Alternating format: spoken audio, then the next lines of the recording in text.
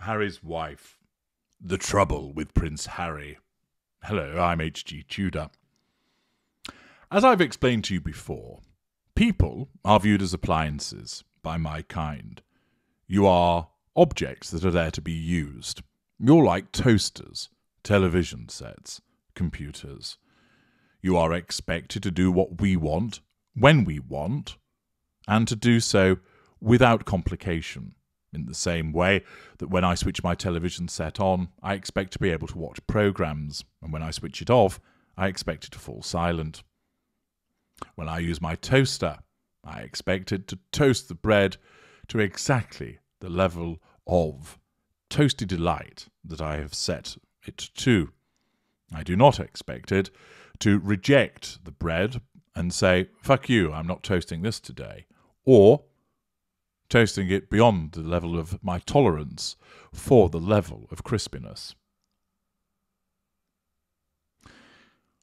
We view people this way so that in effect you are these appliances that are there to be controlled, and you should be under control. Know your place. You should provide us with fuel, and where we deemed it appropriate, either consciously or subconsciously, you provide us with the character traits and residual benefits also. You are an extension of us, especially where you are a primary or secondary source. A tertiary source is, but it's fleeting in nature. And the intimate partner primary source is the biggest extension of the narcissist. We do not attach ourselves to you because that would shackle us and would be a threat to control. That's why we reject intimacy. However, we attach you to us. We bolt you on.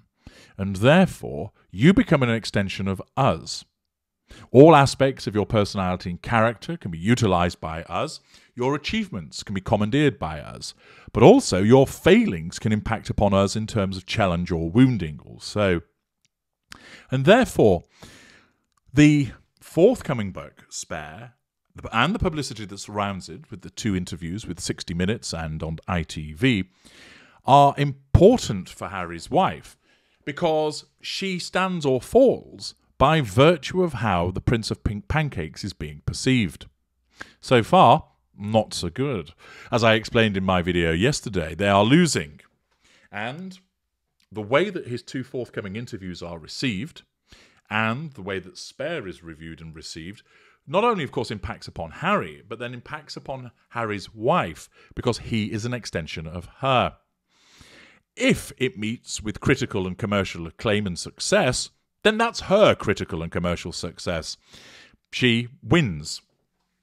If the interviews are viewed as a triumph, then she's validated.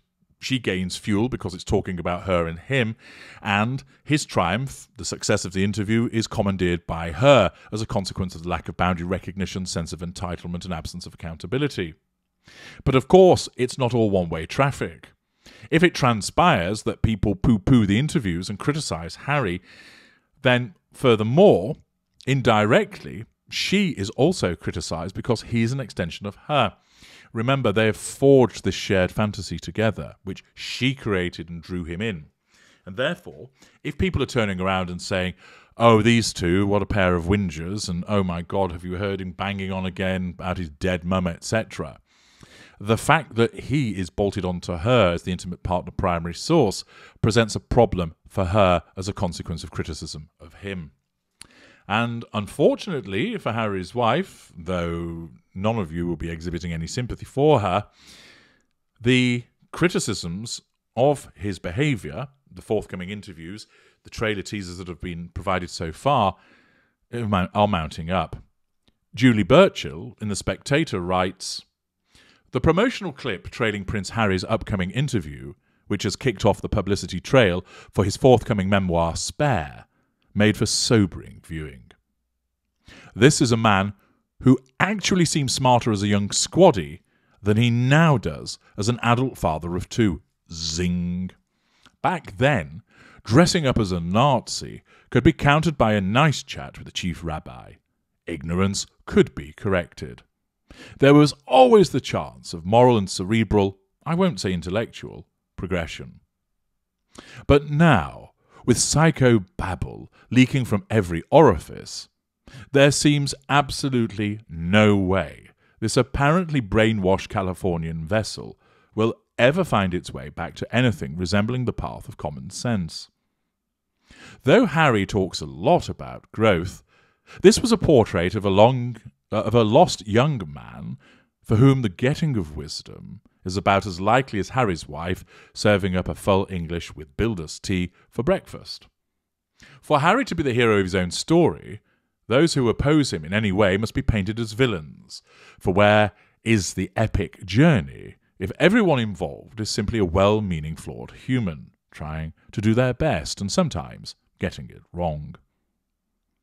Thus Prince Harry says the royals have shown absolutely no willingness to reconcile with him and his wife, and that though he wants to get my father back and get my brother back, he requires a family, not an institution. This is not the opening gambit of a man who sincerely wishes to muddle through to some sort of compromise with alienated relations. This is a man setting out his stall, as St. George come to slay an archaic dragon.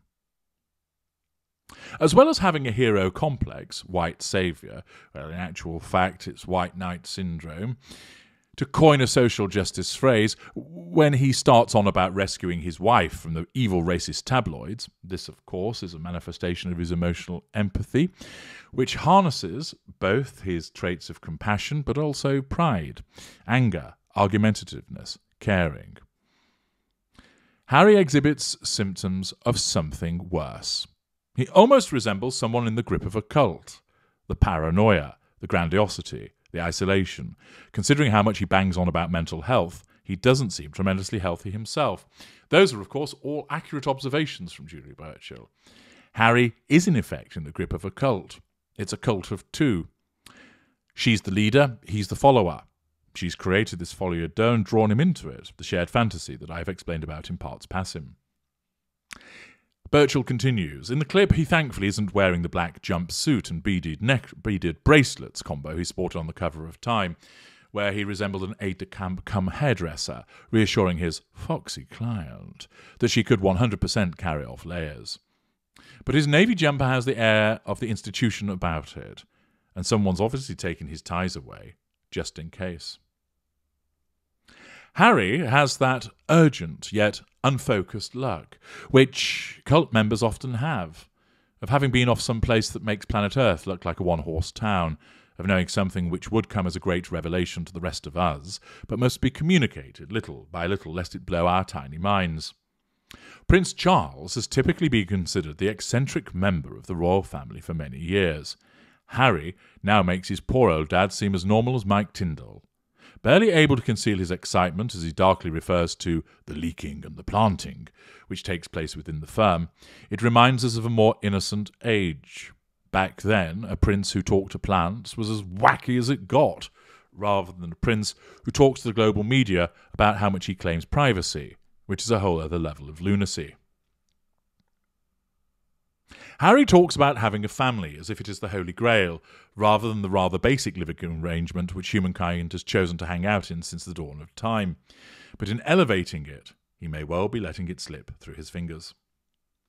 He already has a family, but this family has proved itself all too human, a place where members argue and shout, and yes, unless multiple births take place, then it's highly likely that some siblings will be older than others. Maybe Harry has heard that female cats can have up to 8 kittens at once and believes that the more democratic practice should be adopted by the House of Windsor. What families certainly aren't are setups wherein members are paid money to denounce other members ceaselessly, as that generally ends up with show trials and general unpleasantness. But the Sussexes' thoroughly modern mantra of always complain, always explain, is in real danger now of not preaching to the choir. Their comfort zone, but rather preaching to the bread line leading to the soup kitchen.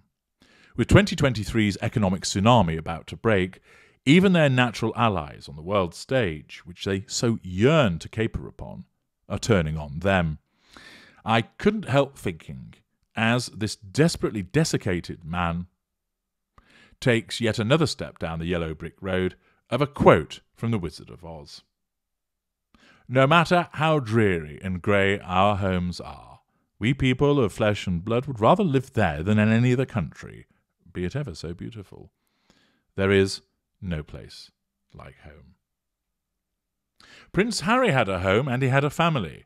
What he now has looks very much like an institution, right down to the 16 toilets. Sage observations there from Julie Burchill, which, of course, are fair observations about where he's found himself as the victim of the narcissist.